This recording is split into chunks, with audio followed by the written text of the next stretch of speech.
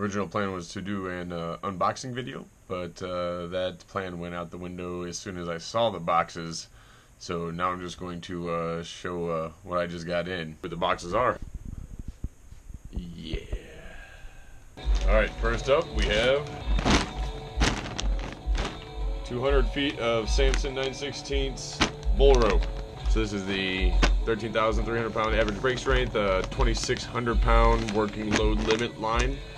I had 150 feet of this, but I got a tree coming up that's kind of rotten. It's got a weak point right in the middle, so I need something longer. I'm going to climb up, attach this near the top, and then tie it off to another tree to support it while I'm rigging down limbs. So that is pretty nice. Next up, we got one of the big rope bags, 3-step rope bag for that 200-foot rope, because yeah, it's going to need a big bag. Picked up a couple clevises, always come in handy. These are the 50,000 pound rated ones, so always good to have around. Alright, next up, got two DMM Shadow non-locking carabiners. These are rated at 24 kN, so while they're tough enough for life support, they, as you can see, are not locking, which is exactly why I got them. One of them is going to be used for my clipping steps and make it easier to clip in. And I got another one just for whatever, because they're sexy. Picked up a new ring for my saddle. The current ring I'm using is a bit smaller, and I sometimes have trouble, connecting to it. And if I'm running, one of my lanyards as a center point attachment, and my rope as well, it gets really tight in there. So this one's bigger than the one I'm currently using. All right, next up we have the ESA block. So this is 100 kN minimum brake strength. Oh, right there. Alright, so this is a working load limit of 20 kN. So right at about 4,500 pounds. Mainly going to be used as a redirect pulley, and also just lighter stuff when I don't need big guy. I will say, for the price, this feels like a pretty hefty piece of equipment. The reviews on it were pretty damn good. There are definitely better ones out there, but also significantly more expensive. I think this one was like $140, and for the money, I'm believing it's going to prove to be a great block. Next, got a porta wrap. This is the Buckingham, I believe, medium. It is quite a bit smaller than I thought it would be. I guess didn't realize that the ones I'm used to using are the large or the extra large or whatever, and so I was thinking this was going to be of a similar size. This thing's actually pretty small, so I'll be ordering another one, or maybe I'll just make one. I don't know, I haven't decided yet, but I'll definitely be using it, just not on giant stuff. Alright, so I picked up the Samson splicing toolkit.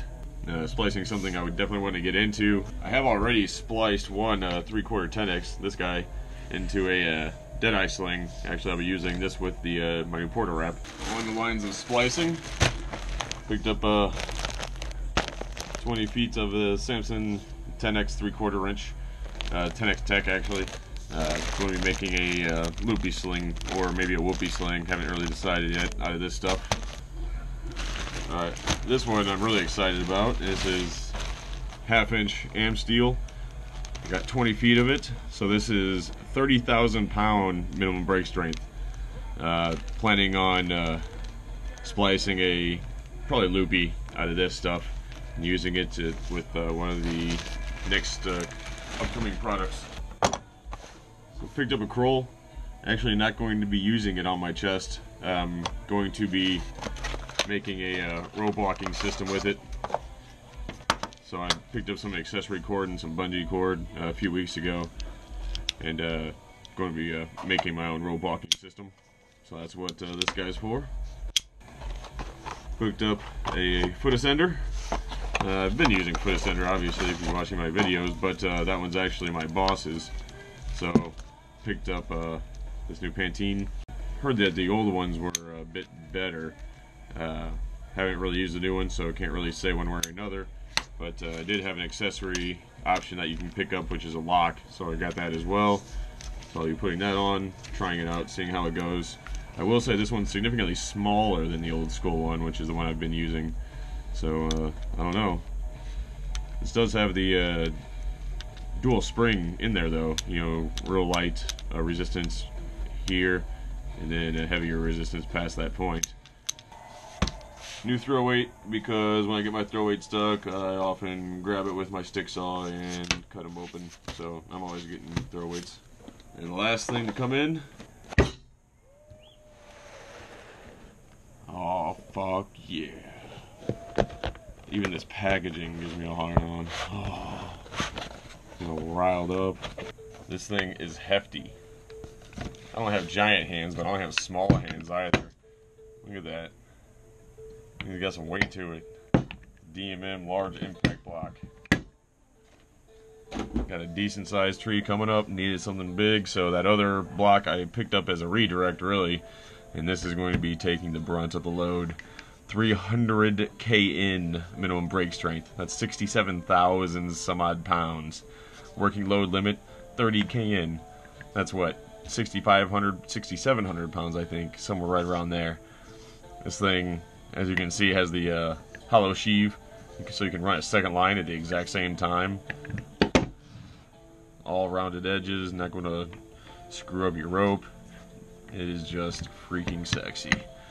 I'll be doing a review on it once I've used it a bit and get familiar with it and actually have an opinion. But I'm sure I'm just going to freaking love it.